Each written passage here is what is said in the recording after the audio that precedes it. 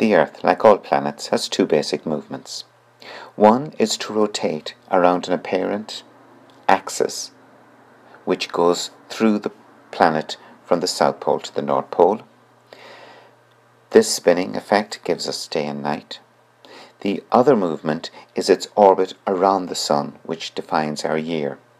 You will note in the diagram that the axis around which the Earth spins is at an angle to the plane of its orbit. So this means that, in effect, it's often either tilted towards the Sun or tilted away from the Sun, depending on its location in its orbit. And this tilt towards or away from the Sun has a significant impact on the climate of the planet. Consider two people, one standing in the northern hemisphere and one in the southern hemisphere. As the Earth rotates about its axis, they both spend time in the light, daytime, and in the dark, nighttime. However, as you can see, in the northern hemisphere, more time is spent in the light than in the dark.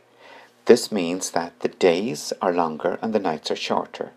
Conversely, in the southern hemisphere, the nights are longer and the days are shorter.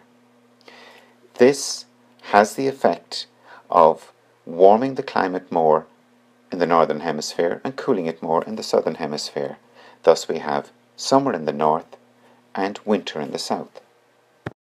Conversely, when the axis appears to be pointing away from the Sun, we have summer conditions in the southern hemisphere and winter conditions in the northern hemisphere.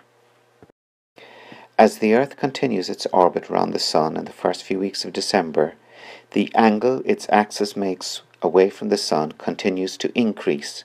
Therefore, the days continue to get shorter and the nights longer in the northern hemisphere. However, it reaches a point where the axis is at its maximum angle away from the Sun, and as the orbit continues, the axis starts to tilt back towards the Sun.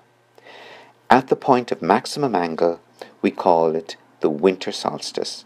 This is when the days are at their shortest and the nights are at their maximum. The winter solstice takes place each year sometime between December 21st and the 23rd.